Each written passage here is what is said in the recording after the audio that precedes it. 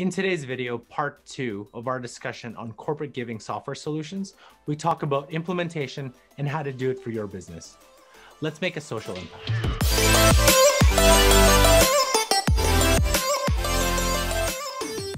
Hi everyone, welcome to the Social Impact Show, where CSR professionals get the latest strategies and tips to help develop and grow their CSR and goodness programs. Now remember, if this is your first time on this channel and you want to get the latest strategies from the experts, hit the subscription button below, hit the little notification bell so you're up to date with everything. So today I'm joined by Catherine Pisco, Goodness Catalyst with Benevity, and this is part 2 of our discussion on corporate giving software solutions. And we're going to talk about implementation. So Catherine, let's say, in our previous video, we talked about what it is, and how to get it. So let's say we've got this software. What's actually the first step? Like, hey, you know what? Executives have paid, we've got the internal buy-in, everything's set. We now have the software. What is the next step? Yeah, that's a great question. So next step is to actually physically implement the technology within the company. So you are essentially spend several weeks, at least at Benevity with our team, it typically takes about 12 weeks to implement the software.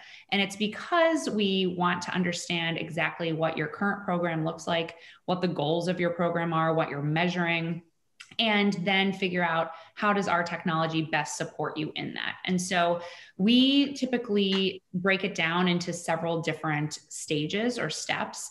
And what's really important is meeting with the multiple stakeholders in the program as well. So you certainly have the administrators, the CSR leaders who are kind of running the program, but you also have likely folks from your payroll team or IT, potentially your HR team. There may be groups of ambassadors that also need to be looped into the conversation. So it's setting up conversations with all of these teams in a more formal way. And then so we would call that like a project discovery, do some project planning. So figure out what makes the most sense in implementing this technology. Product design, program design. So that's taking everything that you as a professional have told us about your program and really working on it together to figure out how to best leverage the technology. Then we configure, so project configuration. We look at actually getting it set up on the back end so that everything runs really smoothly once you've implemented. Then we do some testing. We set up a site where we're testing, making sure that it's looking good. And then typically when you're launch ready, we'll do some sort of soft launch where it's to maybe a smaller number of employees or in a more controlled environment. And then you actually launch it to the entire company or whoever your users that you have earmarked for it. And so that's kind of the first step, going through that whole implementation process before you can actually go live. And do you do it in stages? So like, let's say you've launched, do you launch let's say you bought like a software tool. Let's take example, Benevity's tool then. Now in a previous video, in our previous video, we mentioned some companies don't use every single feature, but let's say this company actually wanted to use every single feature. Do you launch with all the features all at once, or do you say, you know what, let's launch with this feature first, this feature second, or your most important priority feature, and then as you get more accustomed to the tool, you start launching the other ones? Yeah, great question. You kind of answered it on your own too, but yeah, we typically recommend doing kind of a phased approach to implementation. So companies can have a variety of reasons for choosing to implement some things over others, and there's various different options. So at Benevity, for instance, we have multiple different product offerings. So we have an employee engagement product offering that covers everything from giving to volunteering. We have a granting solution. We also have an API solution and a nonprofit solution. And so we would, even if you were going to take advantage of everything, we wouldn't necessarily say launching everything at once makes the most sense. And so some companies have a reason for needing to launch one over the other. Maybe you have a huge giving campaign that you need to run by a certain date, and that comes first. So you're going to prioritize that. Or to your point earlier, maybe one of those products is a little bit more important to you. You need it up and running sooner. And so we'd prioritize that as well. And so basically we'd go through each of those phases of implementation for each product and launch at different times. And typically what we do is that'd be also part of our kind of scoping conversation in the very beginning is, how do you want to time this? Let's create kind of a work back plan, meaning, okay, if you want to launch on this date, it's going to take this much time. And these are the steps we need to take to get there, and work backwards that way. And then really map it out for the next year or next several months or whatever phases you decide as an organization to do. So how many people does it actually take to run like this type of software, right? Like, I know we talked about how it could be run by one person, but just the description of all the different phases and stuff, what would be an optimal number of people to actually run? And then how many hours does it take a week to actually, implement and actually truly maximize the use of a CSR software? Yeah, that's a great question. Unfortunately, the answer is it varies widely, really depending on the size and scope of your program and the capacity and budget that you have. It can be run by one person in terms of physically running the technology, but you have to have buy-in and engagement from across multiple stakeholders. And I think I read a statistic that said on average, it's between 6 and 9 people at a company that are somehow engaged, whether or not they're actually running in the administrator of the program. So you have someone from payroll, someone from IT, and then your CSR folks as well. And that obviously varies widely depending on the company, how you're going to have it set up, and which stakeholders need to be involved. From a time perspective, that really varies as well. I mean, if you're talking also whether or not someone actually has technology to help, there's going to be much more time involved if you don't have technology, if you're just using Excel. We've heard time and time again from our clients how much time actually is cut off of working on their program when they implement technology. When Visa came on board, one administrator told us that she actually gets 75% less emails now from employees asking about their CSR program than before. And so if you have technology, you're able to spend a little bit less time, at least on the admin.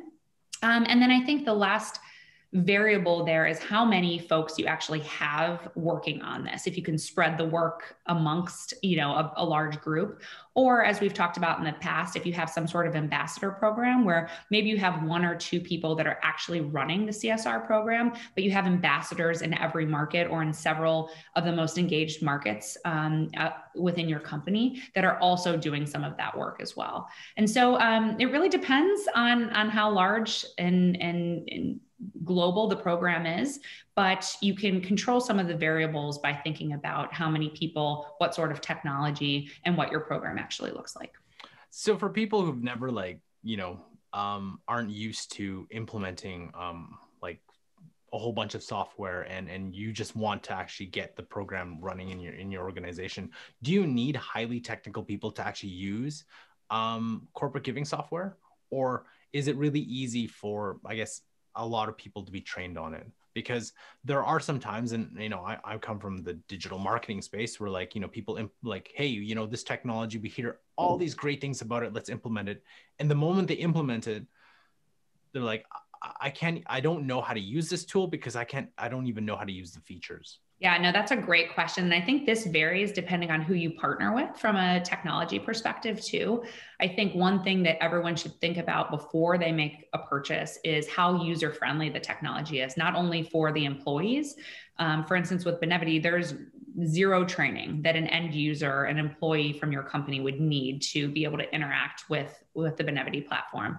And then also from the admin perspective, to your point, I mean, I can barely plug in my computer, Carl, and I can use the Benevity technology. But, I think asking the questions on how much training do you actually need? What sort of training is there as well? And that's why when we're talking all about implementation today, that's why implementation is so important too. It really gives you the playbook and the manual for how to use the technology, not only from a features and functionality, but also how to make the most of the technology there.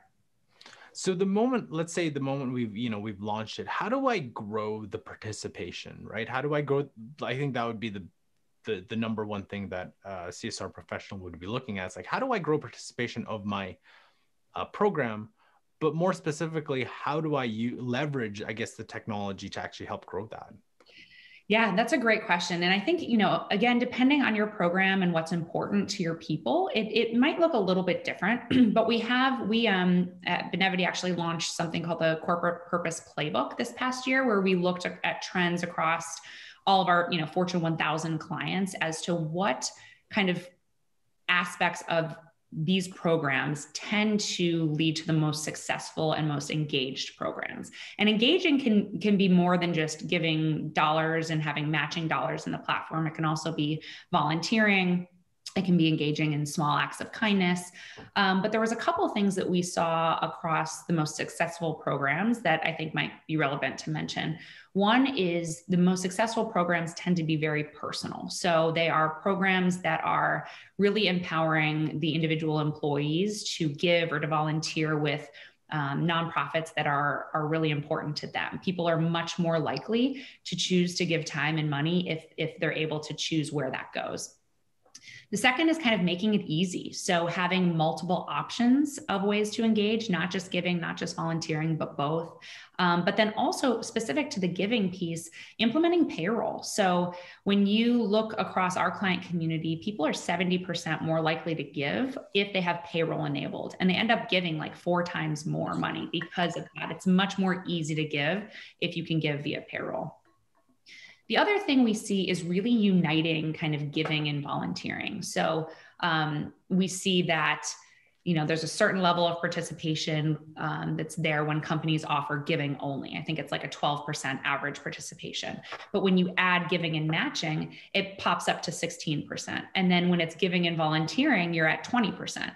And then when it's giving, volunteering, and matching, you're all the way up to 25%. And so you see that incremental growth in the more that you can offer. And so I think it's really thinking about not only empowering your employees' personal passions, but also giving them a multiple ways to engage, because not everyone has time to volunteer. Not everyone has the money to give, but people do want to do something that make the world better and that makes them feel good about themselves. And remember, if you're getting value from this video, we'd appreciate you hitting that like button. And the question of the day for you is, how have you implemented your corporate giving software? Let us know in the comment section below.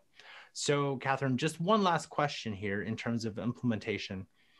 When you're actually ready to launch, you probably want to launch, with, pretty big bang, I guess. How do you go about, what are some of your ideas in terms of maximizing like employee engagement when you're ready to launch? What are some of the ideas you can provide? Absolutely. And I think it's so important to think about this too, because think about what you've already been through, building the business case, convincing everyone to purchase this, then you go through the whole implementation process, and you only have one time to officially kind of launch this program to the company. And so we've seen a bunch of really creative strategies that have worked really well. One is to launch around a time that's already really important to the company. So let's say you have an annual volunteer week that is really well attended and people love. Launch this around them so that people get really excited. We've also seen it be really effective where you have leadership or even the CEO make a large announcement and show support for the program. And then in terms of communicating, get really creative as to how you communicate about the program. Back when we were in office, we had a client have all of their ambassadors wear a red shirt to the office to talk about the launch, or creating a really great video to really kick it off. But the number one way that we've really seen to really maximize engagement at launch is to actually seed the accounts of your employees. So if you picture in this technology, every employee has their own kind of personal page, and they each have, at least in the Benevity technology, a giving account that they're able to use to give to nonprofits of their choice. What we've seen companies use really effectively is they'll actually seed each of these giving accounts with it could be $2, it can be $10, it can be $50, and say, hey, we have put money, it's basically free money, into your account that you're able to then go and donate to any charity of your choice. But you have to go in the platform to use it. And one of our clients, Splunk, did this exact thing, had crazy success because they seeded everyone's account with $10. But they said that they seeded one lucky employee's account with $10,000. And so you had to go into the platform to see what that looked like. They ended up having 62% participation. And what they found is that people didn't just give the $10 in their giving account. They gave some of their own money as well. And so the campaign was wildly successful. And so it's really getting creative, centering it around a time that makes sense for your company and having that, that support and that communication all the way through. And I'm sure how people actually launch programs now versus, before the pandemic, like, has changed. Have you seen any of those differences? Absolutely, because we just are not in person anymore. And so some of the things that might have really effective, or even, going desk to desk to make reminders or having really cool launch events in person, unfortunately, those things have gone away this past year, but we've seen a huge shift to virtual. And the benefits of virtual is that it also tends to be much more inclusive. You can actually involve the entire company in something like that. Whereas when you're in person, it might have a really great splash for everyone at the headquarters. But if you have multiple offices around the country and the world, it's more difficult to do it. So instead, we've seen, you could even launch things on a Zoom meeting. Everyone has the same Zoom background, or you're having a company-wide virtual meeting and you play a really inspiring video. No matter what it is, it's really just thinking about a way to build excitement, communicate with your employees in a way that's a little bit different than how they typically get communication, and making it relevant for them with some incentives as to why they would want to do it. Perfect. Do you have anything else to add in terms of implementing a corporate giving software?